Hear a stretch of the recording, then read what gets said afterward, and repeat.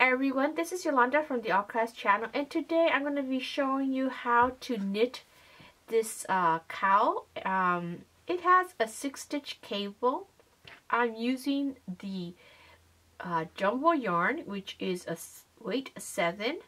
I used the Red Heart Grande, but you can use other yarns as well. This is a nice thick yarn. I also am using a 15mm knitting needle here, and then you're going to need a big yarn needle, something to clip your yarn with, a knitting hook, cable hook, or knitting needles. This is kind of small, so I kind of cheated and used one of the chunkier double pointed needles that I had. This is the biggest one I had, which is 8mm. So that is what I'm using here. So I hope you'll enjoy this project, and let's get the party started. To begin my project, I'm going to be casting on 16 stitches using a long tail cast on. You can use whichever method you prefer. I'm just going to start a loop here, and I want to make sure I have enough yarn left over so that I can easily sew it in at the end. So here I'm just going to start with that slip loop. Remember that first stitch counts as a stitch when you're knitting, and I'm just going to do a long tail cast on. There's some videos here on my channel teaching you the different ways of casting on. This way would be with the long tail to the left, and then the yarn that's coming off of the ball on the right, since I am right-handed. I'm going to go ahead and get my yarn and cast on. This is already 1, so then 2, 3,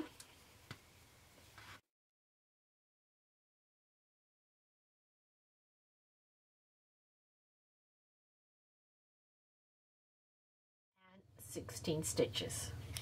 Okay, here I have my 16 stitches. So now I'm going to go ahead and turn my work over.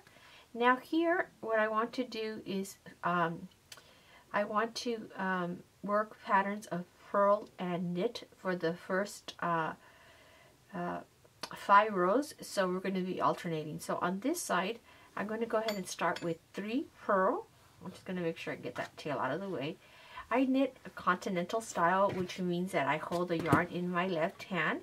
If you knit English style, then you would hold it on your right. I'm not good at English knitting, but I'll try to show you both ways. So here your pattern is going to be purl 3, knit 2, purl 6, knit 2, purl 3. And then on the next row, you're going to do the opposite. You're going to knit the knits and purl the purls. So here, for the purl, the yarn has to be in front.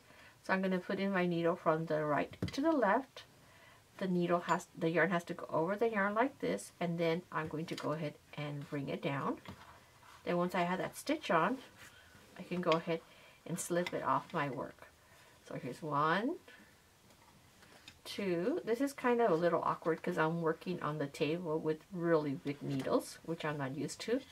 And then 3. Now I'm going to knit 2. For the knitting, the yarn comes from the back, and then the needle goes from left to right. I'm going to grab that 1, 2, purl 6. Now if you were an English knitter, then you would hold the yarn in your right hand, and then you would be wrapping the yarn. You would still have to bring the yarn to the front, bring in your needle, and then you're going to wrap it around and bring it over. Sorry, let me get that tail out of the way. Let me do that again. I'm not an English knitter, so you can obviously see that I'm not good at this. The yarn is still in the front. I'm going to bring it from right to left, wrap the yarn, and then slip it right off. So you can do whichever is more comfortable to you. So that's 1, 2, and then here 3, and then I'm going to switch back to the style that I'm comfortable with. 4,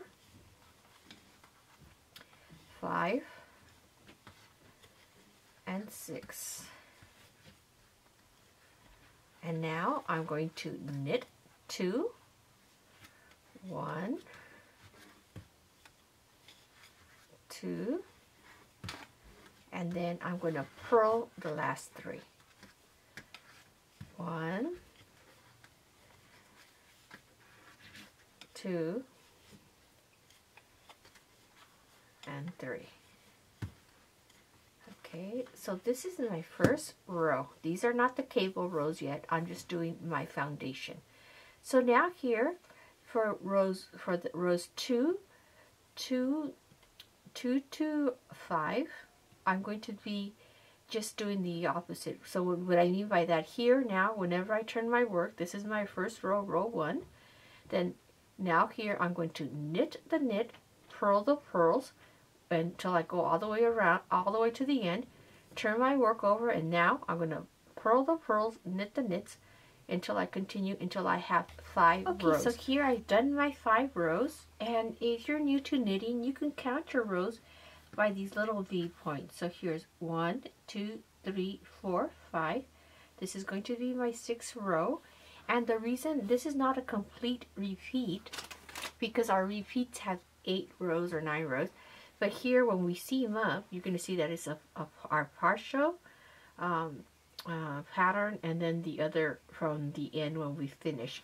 So here, and you can use whatever seaming technique you like. So here, normally you would just use a regular cable hook or cable needle, but the trick for this here, so that you don't get, sometimes you get a little hole when you work your cables when they're twisting over, is usually because you did the cable row, cable section too tight. And if I use this, it might come out a little too tight. I'm going to try to kind of fudge it a little bit with this. I wish I had an actual same size would be ideal, but we don't have it, so I'm just going to try to work with this.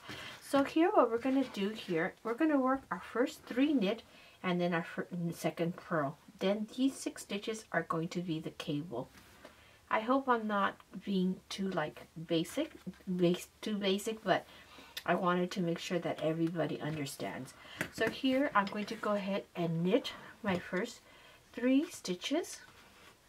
And I'm sorry, you can hear the needles hitting the table here. 1, 2, and 3.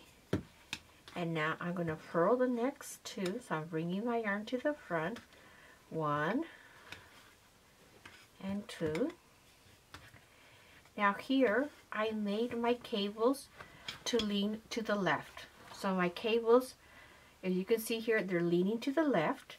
So in order to do that, I'm going to slip off these first 3. This is a 6 stitch repeat. So here, 6 stitch cable. So here I'm going to slip off my first 3 stitches without making them really tight. See, I don't want it to get tight down here. If you want your cables to lean to the left, you're going to bring your work to the front. If you want the cables to lean to the right, then you will bring those to the back. Okay? Right now we're just kind of ignoring these stitches. I'm going to bring it to the front. I'm going to pick up my work, and then I'm going to knit my next 3 that are still on my needle. It's kind of getting in the way because this is pretty big. Normally it wouldn't be that big. So here I'm going to go 1, 2, not too tight, and then 3. Once I've done those 3, I hope I was in the camera there. Now I'm going to go ahead, drop this one, and pick up the needles that were, the stitches that are on what would traditionally be a cable needle or cable hook. And then I'm going to finish knitting these. So it's 1, 2, and I'm trying not to make these too tight because I want to avoid that little gap that you get when they're too tight. So 3. Now my cable has been made there, and now you can kind of see that it's starting to twist. Okay? Oops, sorry. I apologize for that alarm. So here now you're seeing that the cable has been made and it's leaning to the left because I brought the work, those first 3 stitches, to the front. Now here I'm just going to continue in my pattern. I'm going to purl the next 2, 1 and 2, and then I knit the last 3. scoot these over here. So let me bring the yarn to the back. 1, 2, and 3. Okay, so let me show you here what we've done. So now that cable is actually been done. It's twisting to the left. Now when I'm going to turn my work over, and now I don't have to worry about these. I'm just going to go ahead and work like I was before. Purl the purl, knit the knit, all the way until I have done 7 rows. So here then, you're going to go ahead and just repeat that pattern.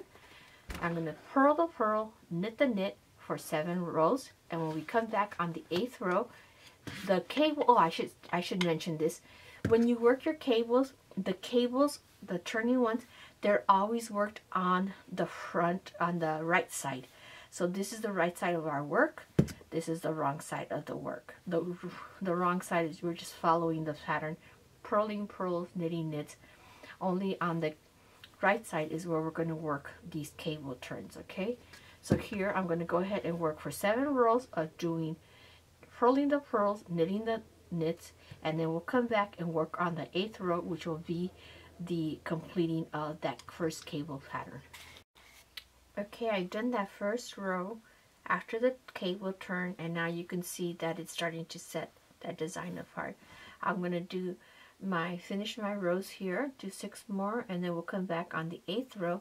You're just going to do the cable repeat. Okay, here I've done my 7 rows. Now this is going to be my 8th row. If you lose track, if you could count it by just counting your stitches. So here, this one, if you open it up, the one that's twisting, so you can see that's going sideways, this one, you can even open it up. There's a little space there. That's what I was saying. If you do it too tight, it seems to make the hole bigger. So this one is our turning cable row. So that's not the row I'm talking about. So that was the last cable row where we did the cable. So here you're going to count. Let me see if I can get this a little bit more. You're going to count this row after that. 1, 2, 3, 4, 5, 6, 7. So here is my 8th row where I'm going to do my cables. Remember, our cables are always done on the right side of the work. There's no need to put it here because you wouldn't be able to see it. And this is the way the back of the cables where they're twisting looks. So here then once again, I would just knit my first 3 stitches, purl these. I'm going to take these 3 off on my needle, hold them to the front of the work, knit my next 3, then go ahead and knit the ones that are on the needle, purl 2, and then knit 3. When I turn my work over again, then I'm going to repeat the same thing for 7 rows, knitting the knits, purling the purls, and then on the 8th row, you do your cable again. You're going to do that until you have 7 complete pattern repeats of your cable. So here, I'm not even on my first one. This is going to be my first complete repeat. You're going to do that until you have 7 of these full cable repeats. So I'm going to do the cable one more time for you, and then that way you'll be able to do it. When you finish your last cable, when you finish your last pattern, which you're going to finish with these cable row, the 7th repeat, then you're just going to do you're going to turn your work, knit the knits, purl the purls for 3 rows. Then you're going to go ahead and we're going to bind off, and then we'll seam it. So here, let me show you one more time that knit row. Let me see if I could get a little bit further back. Maybe it might help. The cable row, excuse me. So here I'm going to knit my first 3. 1. And of course, when you're knitting on your lap, it'll be more comfortable than trying to do it in this awkward position on top of a table. So here's knit 3, purl 2. Okay. Now, I'm going to slip off these 3 stitches. The first 3, 1, 2, and 3. I'm going to hold them to the front. I don't want to tighten that up at all. And then I'm going to knit the next 3. 1, 2, and 3. I can drop this needle now, pick up the needle with the work on here, and knit the 3 stitches that are in here. 1, 2, and 3. I can put this aside. Then I have 2 purls next. 1, 2, and then knit the last 3. 1, 2, and 3. Oops, I had grabbed the wrong, split the yarn on this one here. So let me fix that here. 1, 2, 3. So then that is my first complete pattern. You're going to repeat this from your cable all the way till you have 7 more of these, and then we'll come back, work our last 3 rows, and then you can seam it up. And so then now here that I've done this pattern, my complete pattern, then I would just turn it for 7 rows. I'm going to do purl the purl, knit the knits, turn it around, knit the knits, purl the purl until I've done 7 rows, and then I go ahead and do my next cable row, and I repeat this all over again until I have 7 of these complete cable pattern returns. If you're doing, it should fit most women and most men, teenagers. If you're doing it for a child, you can just make less repeats. If you would like to make it shorter, you could try it on yourself and see how it's fitting. Okay everyone, so now I finished knitting all of my rows, and now I just need to bind off. If you're new to knitting, when you finish, you need to secure these stitches so they're no longer live stitches, meaning that when I remove my needle, it's not going to unravel. It will be finished and secured just like the beginning here. So here, when you bind off, you can also bind off with a crochet hook, and there's or the needle. So here for this, I'm going to go ahead and knit the first 2 here, 1 and 2, and then after you have those 2, you're going to pass this stitch over the other one. So here you're going to get the needle, go here to the front, and you're going to pull the stitch in the back through, and I'm doing it a little bit loose because I don't want it to be too tight. Now I do that again, knit once again, and then you get this left needle, go through the left to the right, and then you're going to pull this needle, pull this stitch through, pull off the stitch, and then drop that off. I'm going to get a little closer so you could see, but that's how you're going to work all the way across. Knit the next one. Now put the left needle left to right in the front there, and then you're going to pull this stitch right off, right there. And I'm going to do that all the way across until I finish binding off all of my stitches. It takes a little practice, so if you need to hold this with your finger, you can. And these are really awkward needles because for me, I'm not used to using such big needles. Usually I do like smaller needles, maybe 4 millimeters or so. So I'm going to go ahead and finish this off, and then we'll come back and then I'll show you how long we're going to need, what we need to do to seam it. Okay, I'm coming to the end,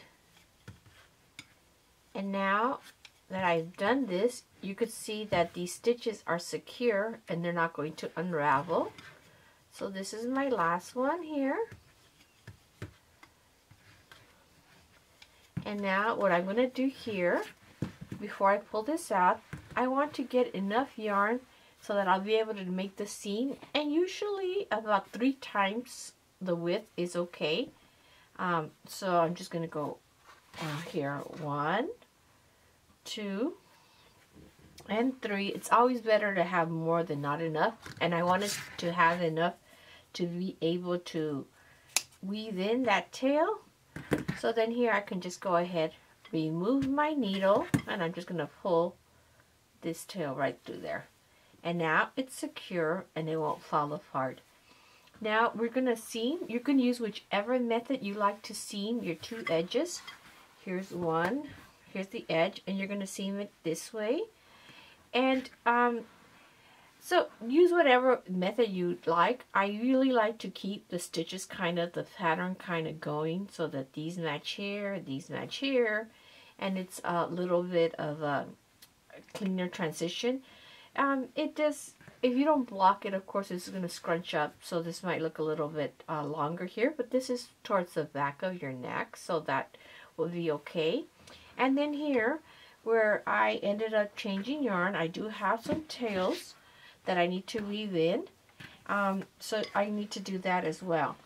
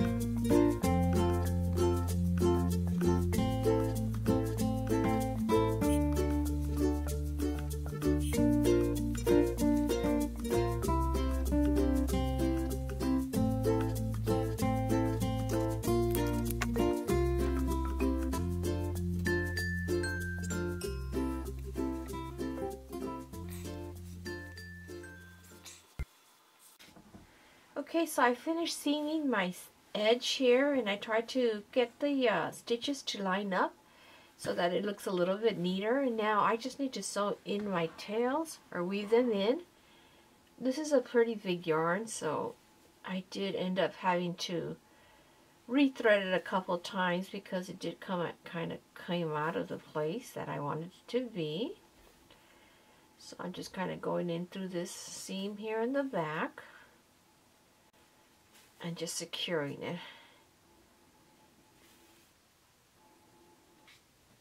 Okay, I finished both of them, and I think they came out great. Like I said, if you want to make a child one, you could do less repeats, and it'll make it a nicer size for a child. So this one I had already done. I haven't blocked them yet or anything, so they're still a little bit kind of wonky. Like you could see this one, I was still working with the yarn. I still haven't finished all the tails yet. But that's what it is. It measures about 10 inches wide and, high, and about 30 inches around. So it fits really great around your neck. I hope you enjoyed this video tutorial. I know that I might have taken a little more time.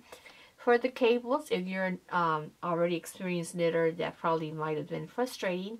But if you're learning how to knit, I wanted to make sure that I went through all the steps so that way you can learn how to make beautiful cables. They really give you a lot of kind of pop to your work, and it's kind of like I always say that it gives you more bang for your buck. I hope you enjoyed it. Please go to my blog, allcraftschannel.com, for the written pattern. I'll put the links also below the video description box, and the link where you can purchase the written pattern if you don't want to have any ads on it. So have a great day, and remember always that God loves you.